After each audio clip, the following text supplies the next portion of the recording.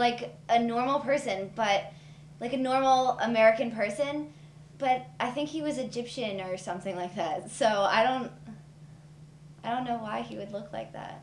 And I don't know why the United States portrays him as a white male when he was clearly not. Growing up in Catholic school, all the pictures of Jesus were always of him, a white man with a beard, long curly, like wavy hair. But I mean, he was from a different part of the world, so I really do think that he was darker skinned. You know, how everybody makes him out, the long hair, the beard, you know, kind of skinny guy, scruffy looking a little bit, you know. I believe that Jesus wore sandals, and he had very long hair and a long beard. I kind of always had this idea that Jesus really just looks like whoever you want him to be.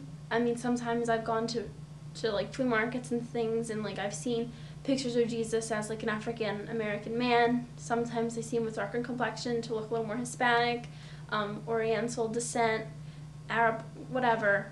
I kind of just feel like you really shouldn't put a picture or a face on him when I guess God's message was to just listen to this person who should be faceless in a weird way. Jesus as a human being, I think from the studies that I have done, not extensive, but certainly Jesus was a Middle Eastern male. And recently I've listened to some course tapes that I have, and those tapes talk about Jesus being that Middle Eastern male who would really look very much like the people we see on TV every night when we see the Iraqi war being transmitted to our living room. Joyful, joyful Lord, we adore thee, God of glory, Lord of power. Jesus was married and had children because, you know, he was a normal man, I think, that went through all different stages of life. And, you know, I've read different things that said he was married to Mary Magdalene and they had a baby, so it definitely makes sense to say that he would do that. I don't think it is possible that he was married because I think there would have been some kind of like documentation or something like that, but I think it is possible that he could have knocked up a girl and possibly had kids. My God, my tourniquet, return to me salvation. My God. I don't know that he is the figure of so many debates. I think everybody agrees that was a great, you know, helper and moral figure. I don't think people debate about him. They debate about whether he was God or not. I went to Catholic grade school, so I was always taught that Jesus was divine. There have been readings that he was a teacher of the prophet, but I think that's a little more realistic. As I grew older, I kind of drew away from the divine and him being the Son of God to him just being a teacher. Well, I think Jesus is there's so much debate about Jesus is because there's always the question is whether he was real or not. And I think that it's like scientifically proven that he was actually a real person, but, you know, is he the Son of God or whatever? And, you know, he was killed by Pontius Pilate and all that stuff. So I guess people just want to know, like, if he really did the things that he did, because, I mean, he was a real man, but, you know, was he who they say he was? Maker's face, I'll stand forever in the light of his amazing grace. Religion was never necessarily like a part of my life. I was never forced to go to church or anything like that. It wasn't until maybe high school that I started to go to church a little more. My parents always kind of influenced me to believe in God and to believe in not necessarily Jesus, but more so in God and his message, and that he'll help you through anything that you really need help with. As far as Christianity goes, I don't really believe any of the miracles that have occurred, that people have claimed. The Son of Rachel love, the Jesus of suburbia, the Bible love, none of the above, only steady tired of. I went to Catholic school, but I'm also a practicing Lutheran, so my views are a little bit different than the Catholic belief, obviously. I think that the Catholic religion, when you're receiving the Eucharist, it's the actual body and blood of Christ, And in Lutheran religion, it's you're receiving the remembrance of the body and blood of Christ. So I definitely believe that it's a remembrance. It's not really what it is. I think it's definitely a symbolic. God show me the way because the devil trying to break me down. I would say that he is a presence, that Jesus is a presence in my life.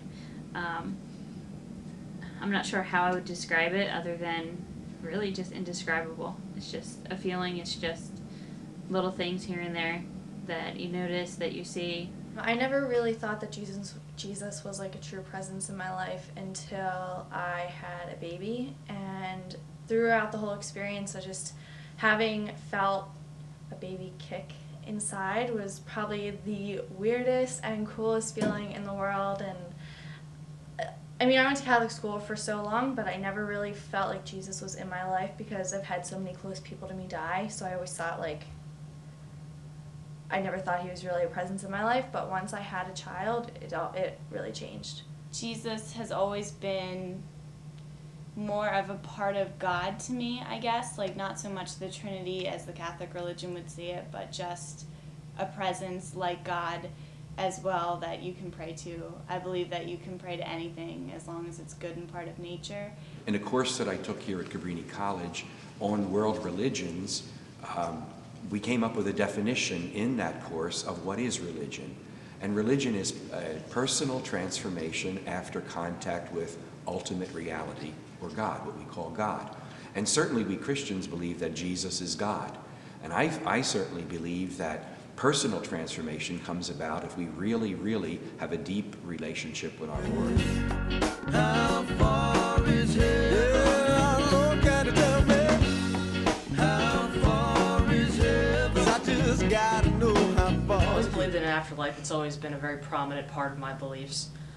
I believe in heaven and hell, but my beliefs in them have changed over the years. I don't believe that hell is like you burn in it. That's like you were taught, you burn in hell with the heathens, and I don't believe that anymore. I believe that if you're sorry for your sins and you will go to heaven, and I believe that hell is more of a state of being alone and not with the people you love, and that heaven is being with the people you love and God and Jesus. I do believe in the afterlife. It's more of a physics thing that I just believe it goes hand in hand with evolution, and every particle, like I believe that when you die, basically, kind of like the Catholic religion would say, you go to ashes, kind of you just come back as like good or bad energy. And that took a lot of thinking to decide that, but basically whenever you experience something and you feel good, that's like kind of the afterlife, and I guess we come back as just energy, which is slightly different than I think the stereotypical Catholic view of like there being this man in the sky and whatever else, angels and all that, but I guess there could be that too, but that's just the way I've... Jesus, take the wheel.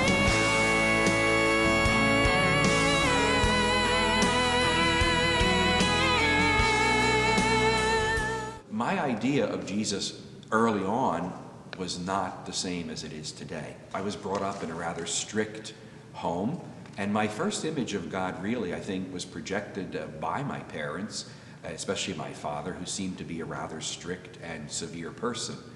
It took me a long time to get over that image of God.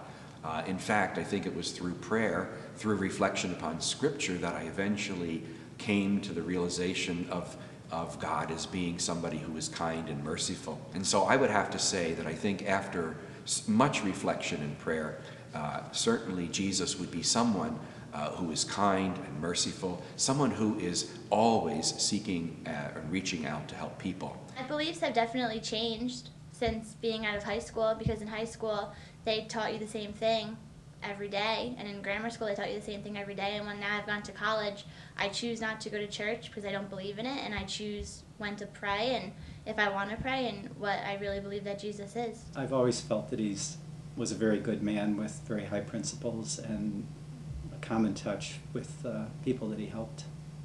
I don't like to go to church because I feel like it's too repetitive all the time.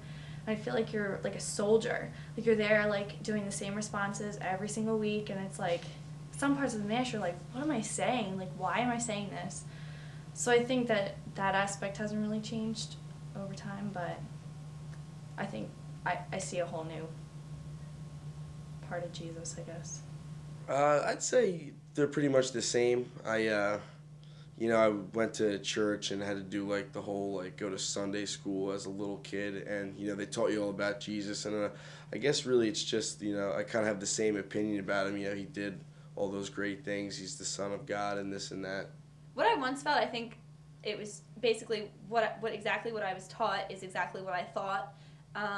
But today, I think I have more of an understanding of my surroundings, and he's not as big as a figure in my life as he once was, just because it kind of seems like some of the things could be made up, but he is still a big part of my life today. When I was younger, I used to think that I'd be punished for any sin that I might be committed, but over time I realized that that's not true, that's not going to happen. I think I've lost my beliefs more than gained beliefs over the years. And now that I go to a Catholic college, it's kind of cemented that I really don't believe in what I used to. When I was little, I think I pictured him as this like ghost guy. Like, I don't know. I think when I was little, I definitely pictured him a lot differently than I do now. I think I pictured him more as a historical figure, somebody who was written about in the Bible, like written. I definitely don't picture him as a ghost anymore. Growing up, I used to believe all the stories in the Bible about him walking on water and all the kind of mystical things he's done. But today, I kind of think he was just a really good prophet, and he died for what he believed in. And I'm not sure if he is the Son of God or not anymore. I never had an impression of Jesus growing up. Again, it was more so, believe in God and his message. My mother never really said, Jesus this. She never really explained to me how, Jesus died for your sins and all this stuff. Because when I read the Bible, I think it's like nice and good stories, but I don't really, it's hard for me to believe in the stories when it's kind of like everybody just makes up their own interpretation of situations, that it could have very well been that different things happened, and other people just kind of like made the rest up by themselves. So I never really had an idea of Jesus, and I guess I still don't. I think it's more so my faith in God that's changed from being there to being a little rocky to somehow at the end of the day it's still there. Yeah, war with society, racism, terrorism, most of all, we got war with ourselves. God show me the way because the devil trying to break me down.